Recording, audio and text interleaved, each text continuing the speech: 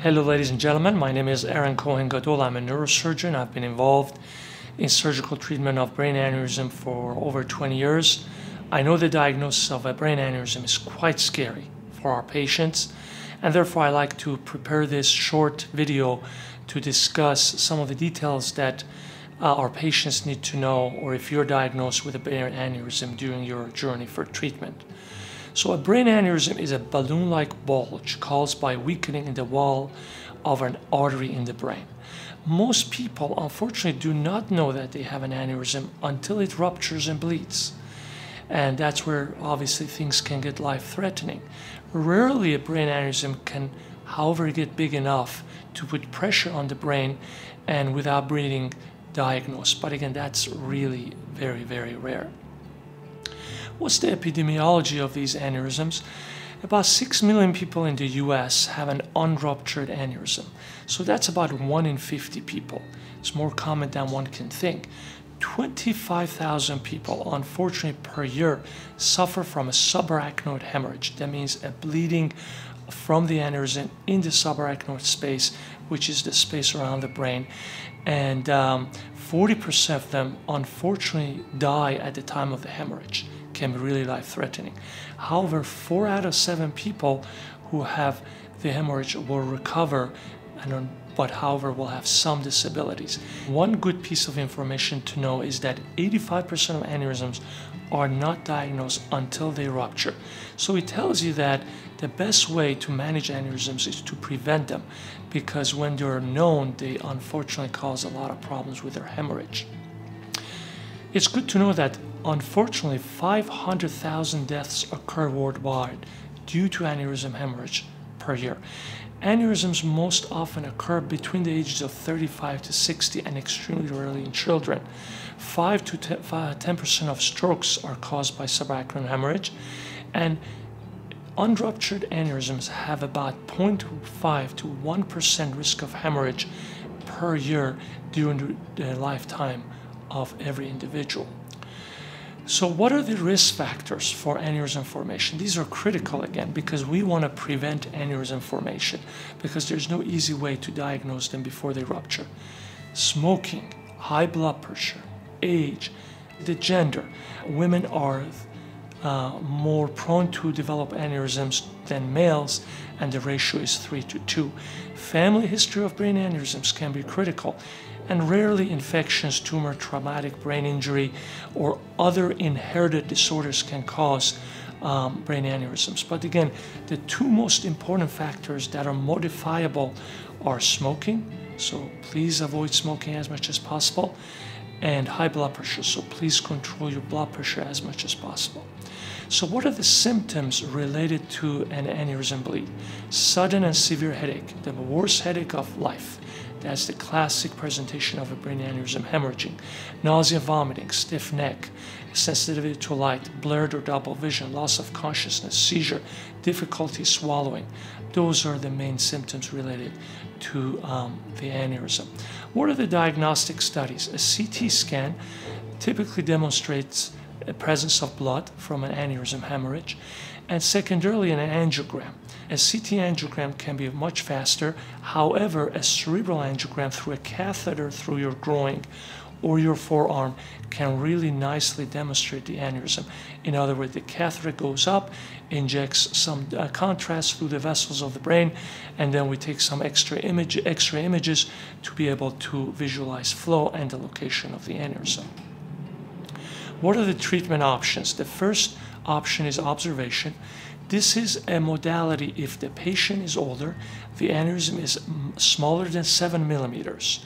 Again, 7 millimeter is an important number to know, and delineates really the treatment modality. The other options are endovascular therapies, and that includes coiling, different flow diversion modalities, and other intrasaccular therapies that can really effectively occlude the aneurysm, very minimally invasive. The last option is surgical clipping. that we do a craniotomy. It's a more invasive procedure where a piece of bone in the skull is removed temporarily just during the surgery, and a clip is placed across the neck of the aneurysm. Many factors are considered for choosing the best treatment, including patient preference, age, medical comorbidities, size, location, and obviously the appearance of the aneurysm. Let's talk more about endovascular therapy. A catheter is inserted into the artery in your groin or your forearm, and it goes all the way to the aneurysm, and platinum coils or other type of devices are placed around the aneurysm, and that prevents the blood from going into the aneurysm and rupturing the aneurysm. And sometimes the surgeon may use a stent or a balloon to help to keep the coils in the aneurysm and divert the flow away from the aneurysm. Surgical clipping, as I mentioned, is via craniotomy. A clip is placed across the neck of the aneurysm, and sometimes a bypass procedure may be needed in order to divert flow from the aneurysm vessel to another important vessel within the brain to avoid stroke. But overall, the clipping is extremely durable and very effective, but slightly more risky than endovascular therapies.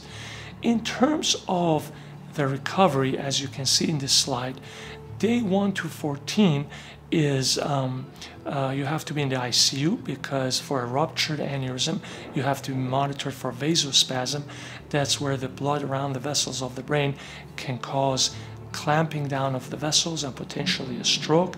So the recovery from a ruptured aneurysm is significantly longer, 1 to 14 days to monitor for vasospasm, and then a week after that you can undergo further therapy to increase your activity, work with a physical therapist, and be able to transition to going home. However, for unruptured aneurysms, the stay is very short in the ICU, 1 to 2 nights, and then recovery on the floor is much shorter as well. The discharge planning for these patients can be quite important. For patients who have had a ruptured aneurysm, they may require rehabilitation after hospitalization, and afterwards even requiring outpatient therapies, and even in rare cases a long-term facility if the recovery has not been significant. Let's talk about the recovery, because it is absolutely critical after a ruptured aneurysm to set the expectations accurately. Take it easy for 3 to 4 weeks. You'll find that you'll tire easily, your memory is having a lot of issues. That is expected. Just go slowly so you can avoid any setbacks. Avoid vigorous activity, running, aerobics, and weight training. Those can be too much if you have had a ruptured aneurysm. But it's okay to take short walks and increase the walks gradually. Avoid lifting anything over 10 to 20 pounds for the first month. Do not bend over from the waist down, as this can lead to headaches. And limit your visitors and stimulation, because you really want to get your brain sort of healed slowly, and don't overwhelm it with too much activity at the same time. These are all expected and normal. After ruptured aneurysm, headaches, drowsiness, depression, lack of sleep, trouble concentrating, and mental fatigue, these are all normal. Please realize it would take time for them to get better. What are the tips to deal with many of these? I think it's important to use sticky notes, pace yourself, repeat to help remember, get help from family members, get plenty of rest and sleep, avoid overstimulation and multitasking, and play card games or other simple memory tests, and be patient with yourself. And other tips are critical. Keep a list of the function and tasks you need to do, because that can really help your memory. Eat healthy, rest whenever you can, and listen to other colleagues and family members that are trying to help you to deal with the problem. Gradually increase your activity. Avoid strenuous activity and challenging sports. Rehabilitation can be quite helpful. Walk outdoors slowly. Don't push yourself too hard. And again, cut back on the naps if you're having trouble sleeping. Because sometimes if you take too many naps, that can really screw up your sleep patterns. Be patient, be patient, be patient. Remind yourself daily, recovery is a journey and not an immediate event. Involve your family and friends and coworkers, set priorities, talk with your doctors if you're having any problems. Try to find something to smile and laugh about.